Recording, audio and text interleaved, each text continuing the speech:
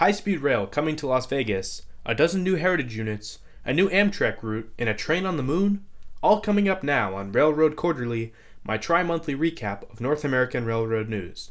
Today's episode begins back in March of 2024 and runs through the end of May, so without further ado, let's begin. Beginning back in March, higher-speed rail company Brightline announced two new stations along its Orlando to Miami, Florida corridor in Stewart and Cocoa. The railroad says these stations will open in mid to late 2026.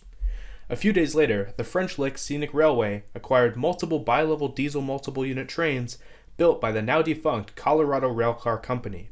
These cars were at one point considered the future of North American commuter rail, but unfortunately never caught on. On the 13th, CSX released ES44AC number 1972 in a Family Lines system heritage paint scheme.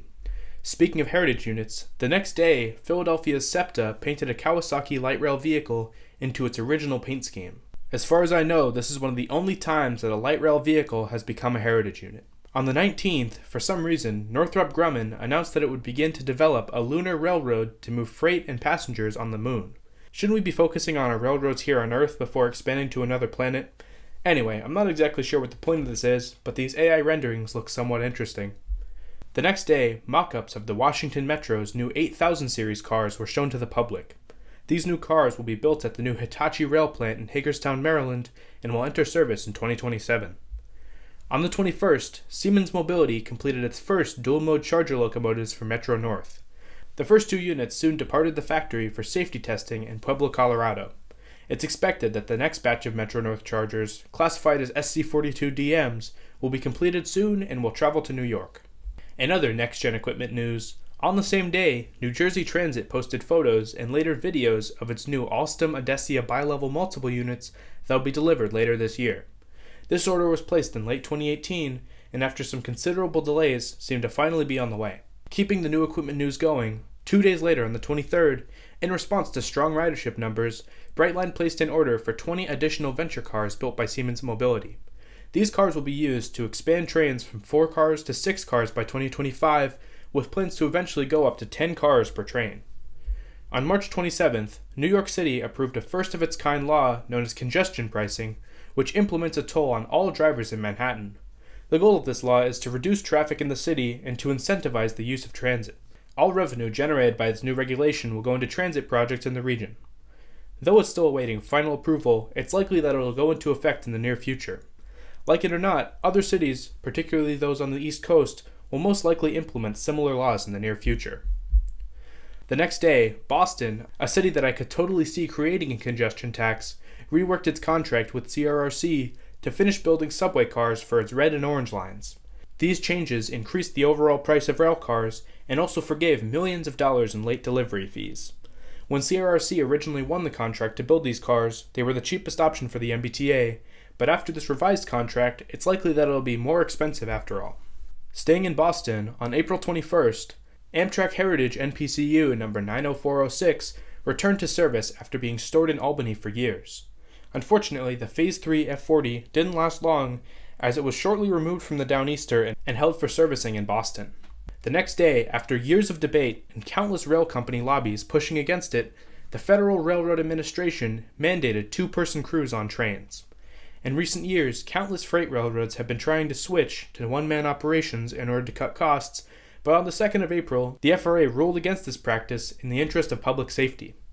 The next day, a startup known as Intramotev began testing its autonomous coal trains on the Cumberland Mine Railroad in Pennsylvania. I'm not really a fan of autonomous rail cars, but it is very interesting to see them as they're developed. The next day, CSX released its second heritage unit of the video, this time for the Western Maryland. Interestingly enough, for its first few days, it wore the logo of the Western Maryland Scenic Railroad, a modern-day tourist line in Cumberland, Maryland. This was soon fixed, however, and replaced with the actual WM logo. On the 5th, Canadian National announced that it would be acquiring and testing a Progress Rail dual hybrid locomotive capable of operating off both diesel and electricity from a battery. Just a few weeks later, this locomotive, an SD70H rebuilt from a Tier 4 SD70 ACE demonstrator, was spotted en route to Canada. On the 9th, CalTrain officially cut in the electricity on its brand new overhead catenary system between San Francisco and San Jose, California. This marks the final step in completing the WMATA electrification project, and the railroad is expected to begin revenue runs of electric trains as early as September.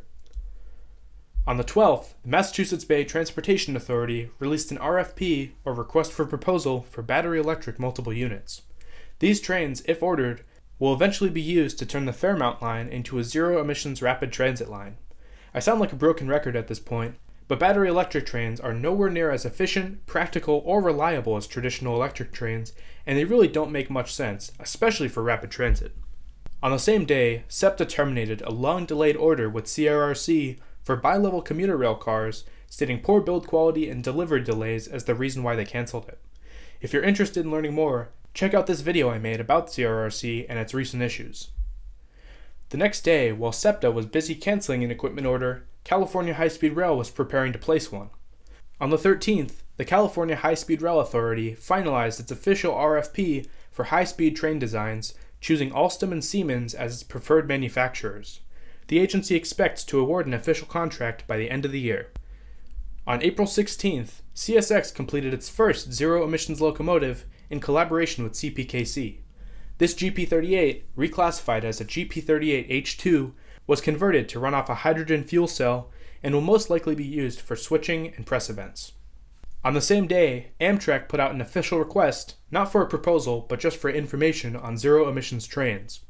In 2022, Amtrak committed to net zero greenhouse gases by 2045, and in order to get that done, they want to transition to what they call alternative power trains. This is once again probably just code for battery and hydrogen trains, but this could potentially result in some actual electrification as well. The next day, Dynamic Rail Preservation unveiled its recently repainted Amtrak F40 PH.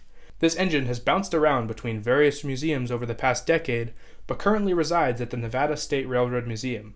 This new paint scheme shows not only what Amtrak's classic Phase 3 looked like when it was new, but also features vintage Operation Lifesaver logos on the nose and cab.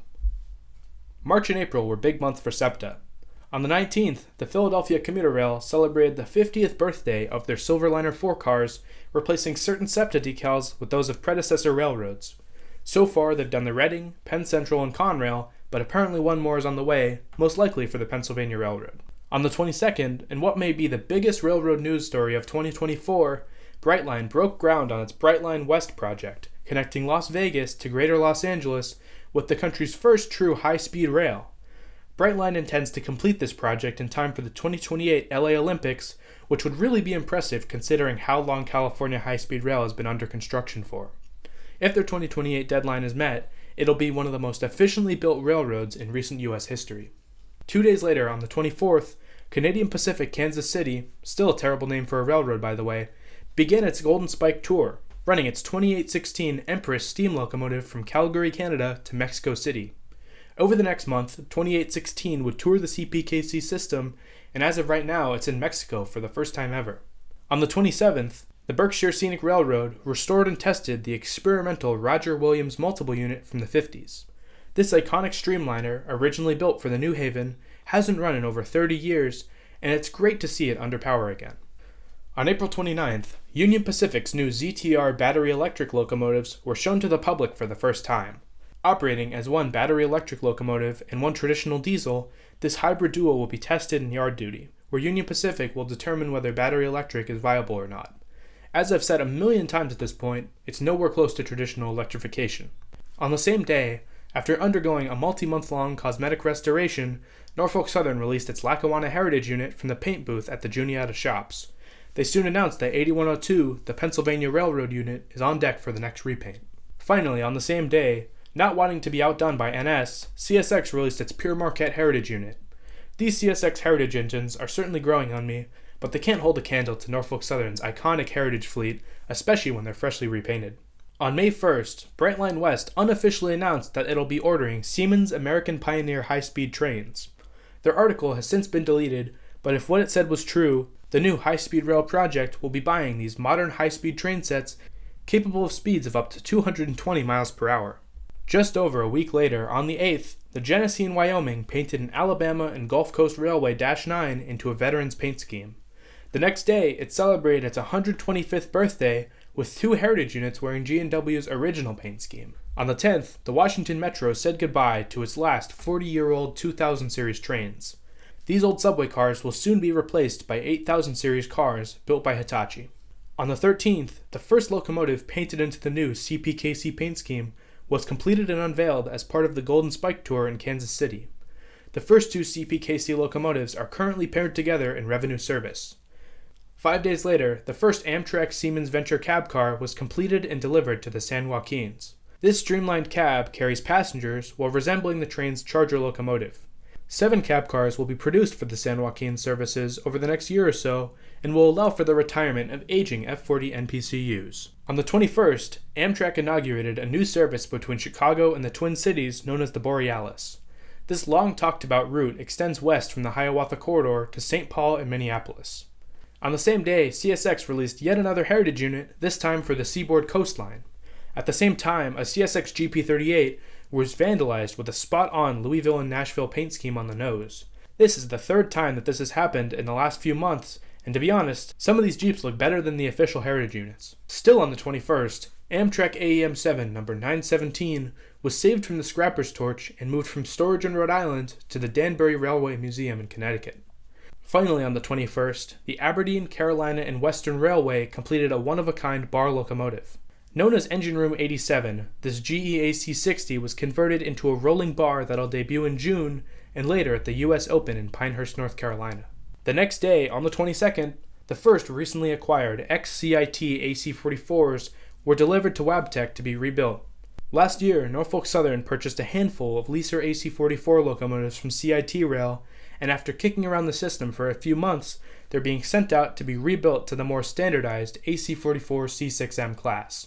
On the 26th of May, Via Rail retired its Renaissance cars. These were a rare instance of foreign equipment being used on a North American railroad, as they were purchased from a cancelled British rail project in the 90s. Since then, they've become some of the most unique cars in Canada, but due to their European design and hardware, they've been replaced with modern Siemens Venture cars. Finally, on the 29th, the city of Charlotte, North Carolina reached an agreement with Norfolk Southern to buy their O-line for commuter rail service between Charlotte and Mount Morn. Though it's just in planning right now, this could be one of the next commuter lines to pop up in the United States. And there you go, that's your recap of everything that happened in North American railroad news over the last few months. Anyway, it's summer now, so that means I have time to make these videos more frequently, so for the months of June, July, and August, I'll be returning to monthly news videos in addition to hopefully uploading weekly. In August, when I go back to school, this series will return to quarterly status, but until then, thanks for watching, and I'll see you soon in another video.